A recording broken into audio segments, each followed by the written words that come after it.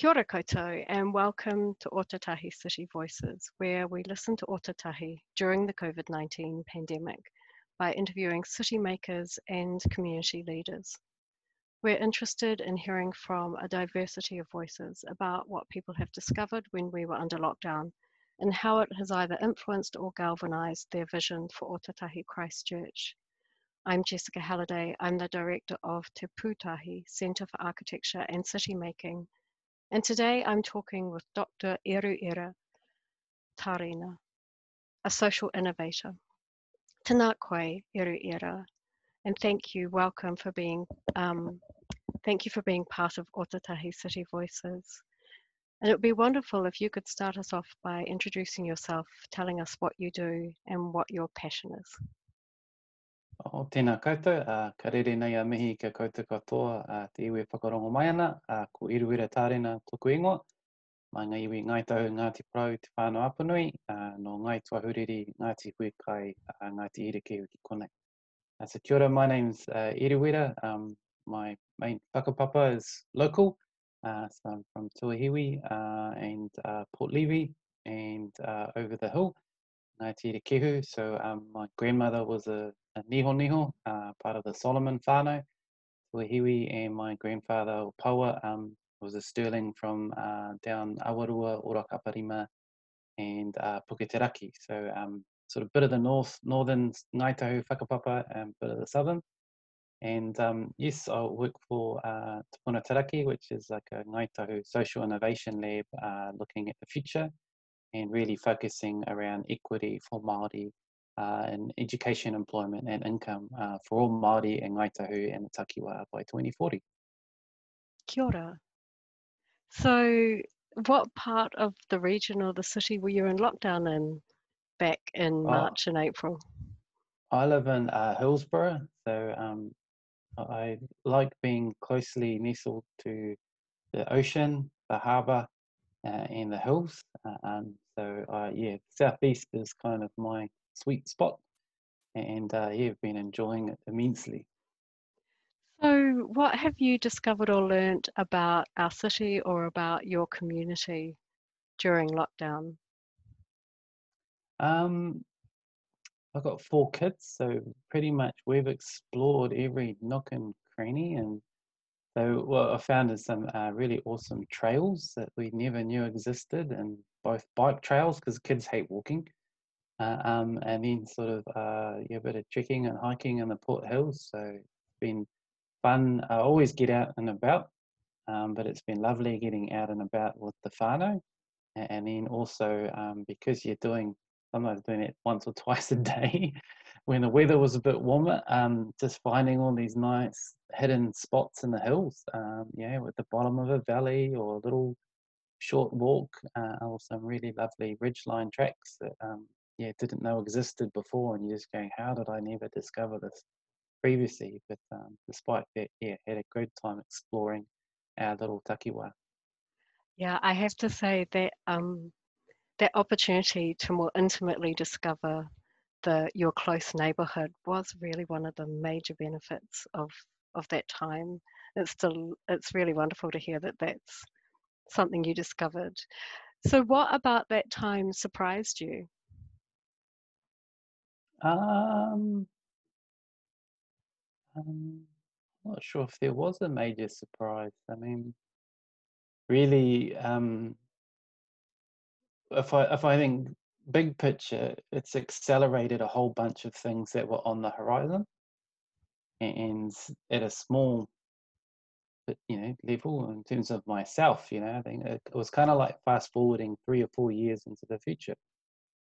So probably trends and tools and digital devices and things that I sort of always had in my periphery suddenly became front and center. So yeah, in a week we're all working remotely. We're all on Slack and Monday.com and Hui Zui everywhere, and Google Jamboards. And so I think not so much a surprise, but a pleasant surprise was really evolving our practice in terms of work and connection with whānau, and using the full benefits of mostly digital tools that have been around for years, but really being able to capitalize on them. And probably the big thing for me was no travel.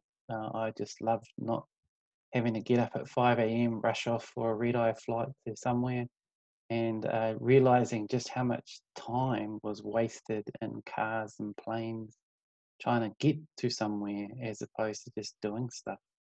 So being able to connect with people digitally has been fantastic, I think. And do you think that that will continue to be part of how you work and live? It's my mission, and everyone I work with, we're all the same. So I suppose, in terms of our bigger picture view is, there's the opportunity to return to BAU or the opportunity to adapt and transform and become something better and stronger. And so as a country, we've got that opportunity, sort of two options. And I think as individuals, we sort of got that, okay, do we slot back into working way too much and wasting lots of time in the office, or do we evolve and adapt into something where we do have a better balance, but we can blend the strengths of time for reflection and quiet at home and to write, versus also needing to facilitate and engage and connect with people. Just how do we get that balance so we're not locked into old ways of doing things just because that's the norm? So, what are would that accurately describe your post-lockdown fears or what you're most worried about? Like missing this Yeah. opportunity to move away from BAU? When if I look at a big picture, we already had plenty of issues before COVID. And so really, COVID itself, in terms of the economic shock, is just highlighting existing issues we had in terms of inequality. And so for many, the goal is to return back to normal, where for other communities, in particular when you look at Māori, that wasn't such a great proposition.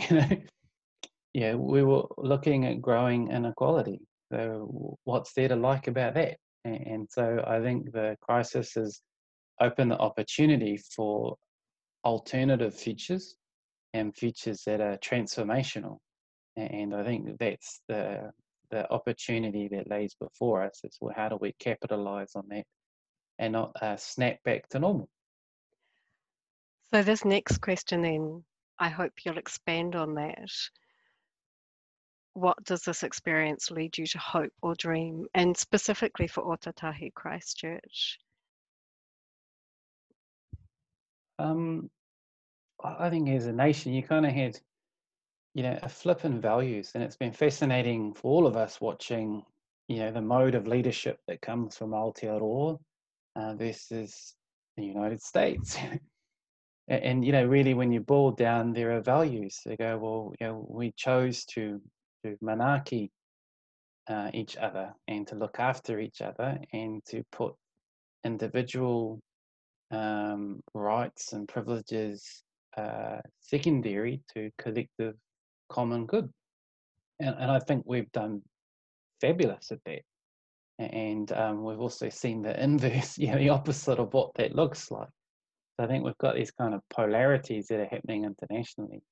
So my hope would be that we can extend that value of manaakitanga for all and those catchphrases of he waka eke noa, so that it's not just the response, but it's the recovery, it's embedded as the way we do things. And when you think about things, everyone understands systems now because we can see the domino effects of what's occurring. We can feel it, and we're part of that. So I think we've also got to kind of understand, well, those systems were always driven by values. And in America, you can see there are very defined sets of values, extrinsic values that are driving behaviors and policies and responses. And in Aotearoa, there are a different set of values. So I think what this has shown is kind of at surface all of those things. And so really, I think it'd be fantastic for us to be mature enough to have a good conversation around, kind of like a constitutional conversation around cultural values. To go, well, our economy has always been underpinned by cultural ideas of scarcity and inequality is just normal, and it's just part of it. And life is like a big monopoly game, and you've got to try and grab as much property as you can. And really, what I think the current crisis has shown is it's just not sustainable. That the crisis has highlighted those weak points in our society, and a virus attacks weakness. And we can see that inequality is like a societal weakness that leaves us all vulnerable. So I think what I'd hope is that we can have that conversation around, rather than just say, well, let's privilege the economy, to go, well, what's the purpose of the economy? Is it to support privileged some and make sure that some can own 100 homes and another 99 people just have to pay rent and get locked in poverty?